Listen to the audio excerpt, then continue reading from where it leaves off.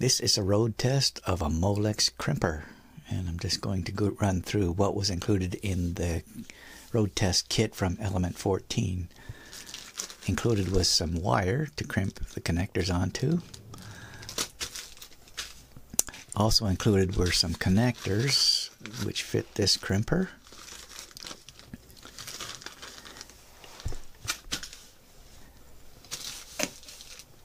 And inside the crimper box were 3 documents. One is an illustrated guide to making crimps with this crimper. An easy step-by-step process. Another document here outlines all the different part numbers that this device can crimp. So that's pretty useful because it's not always obvious with the number of tools and connectors around what matches to what. And finally, there's a document that outlines the features of the crimper, how to maintain it, and how to oil it, and how to adjust it to make ideal crimps. For example, the oiling is supposed to be done every 3 months or 5,000 crimps, and it's just a very light oiling. And now the crimper comes in a little box here. So first of all, the feel. It obviously fits my hand really well, and it's very low force to actually operate.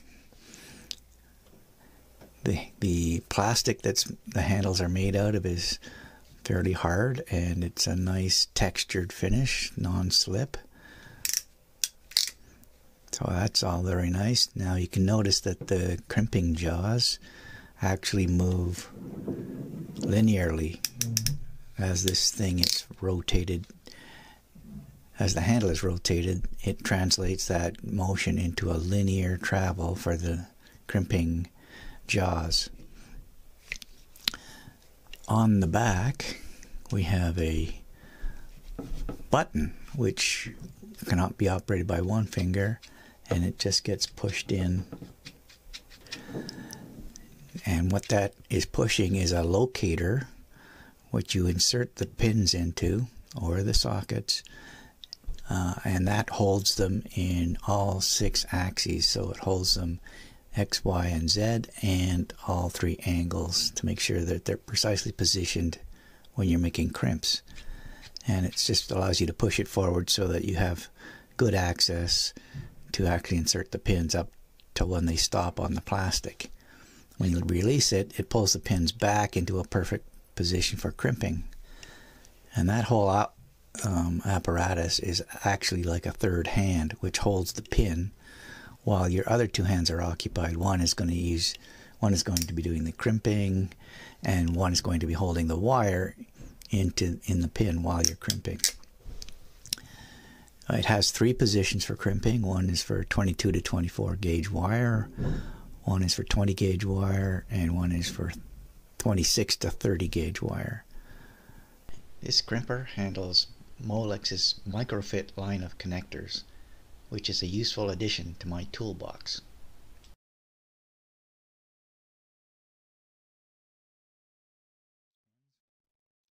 Okay, one thing about this crimper that I forgot to mention is that this mechanism on the back, which allows you to operate single-handedly this locator apparatus, can be switched for left-handed people. So you could reverse these jaws. You'd have to reverse both the jaws and the locator spring assembly, but they can both be switched to the other side so that you could operate this with your left hand. So that's pretty useful for left-handed people. Now, to adjust this thing, we can adjust the force down here, which is this little rotary dial at the back. But it's held in place by friction because there's a lot of springs in this. So in order to loosen it up so that you can rotate it, you pull this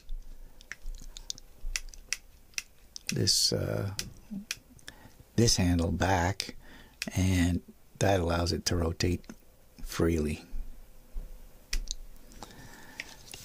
So that's fairly simple. And if you do start to make a crimp and you decide, well, we don't want to do that, there's a little lever in here to release the ratchet. So you just push the release and it can open up without destroying the crimp that you just made. So that's a pretty straightforward description of what it is, what it looks like, and how it operates. Now there are 4 different positions or 5 different positions for the handle here. The first one, second one, third one, fourth one, and the 5th is really just, you have to push it all the way in order to release, and once it's released, it sweeps all the way back out. It doesn't stop at the various intermediate positions. A very nice machine, actually.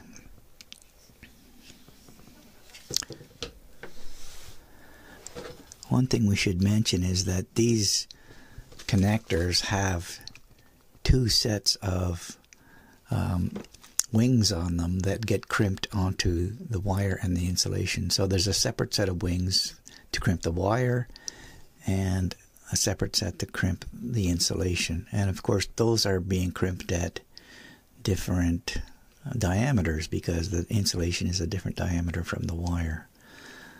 And the jaws here handle both at the same time, so it does both crimping onto the wire and crimping onto the insulation in one motion. So a very efficient type of operation, and it allows you for precisely crimping both at the same time. Alright, so I'm going to do a quick comparison with a different type of crimper, which is just a standard lever style crimper. This doesn't have any springs or anything. It does have 12 different locations or jaws where you can crimp, which is kind of nice. It can handle all different sizes, but each one has a different mechanical advantage. So this is a lever where the ratio of one side of the lever to the other side gives us a mechanical advantage.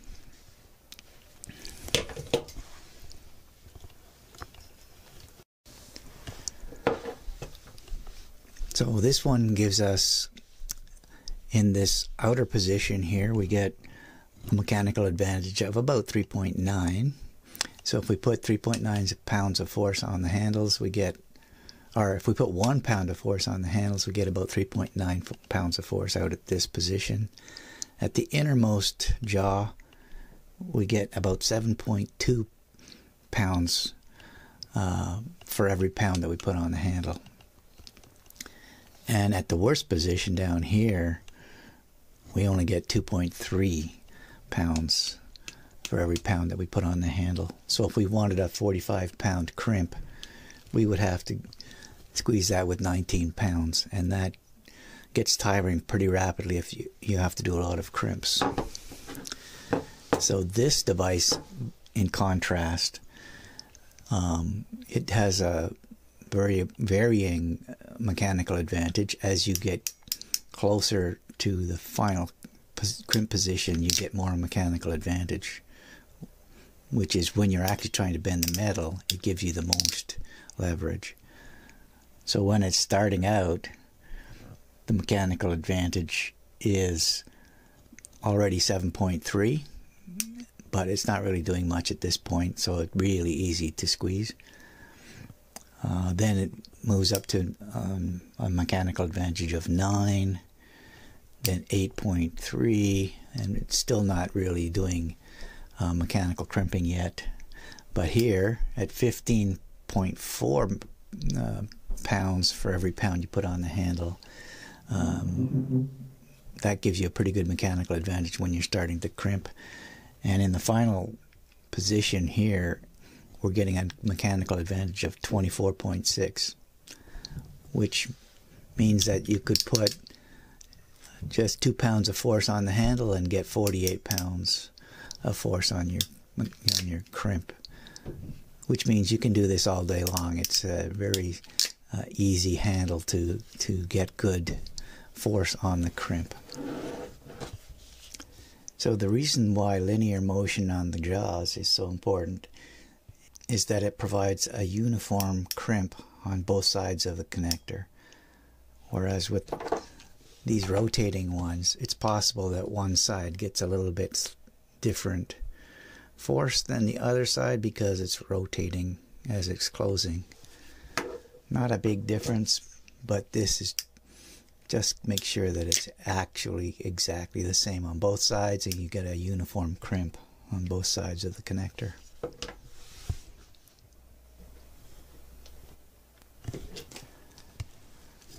On these crimpers, one thing I forgot to mention was that the jaws are only one size for the entire crimp. So if you want to crimp the wire and the insulation, which are different diameters, you need to do it twice. So you're going to be positioning it with just the part where the wire is being crimped. And you do the crimp, and then you have to push it in further and crimp the insulation separately. And of course, because there's some width here, this doesn't really work for small connectors. The jaws are too wide and it will overlap either onto the connector part where you don't want any crimping, or it'll overlap on the two sets of wings so that both the insulation and the wire are getting crimped at the same time. So this doesn't really work for all different sizes, and even when it does work, you have to do 2 crimps to make one connection. And you have to be careful because you're going to be applying a different amount of force to get a different kind of crimp on the insulation, and that's just going to have to be done by feel. Whereas with this one, it's done by position. It actually pushes it to the perfect position so that the crimp is complete. This one, you're just crimping it as far as it goes by feel. So that's the difference between a premium crimper and a regular style crimper. It just makes it a lot easier, a lot more precise, a lot less fiddling around, and you get much more consistent crimps. So next up, we'll have to actually try some crimping.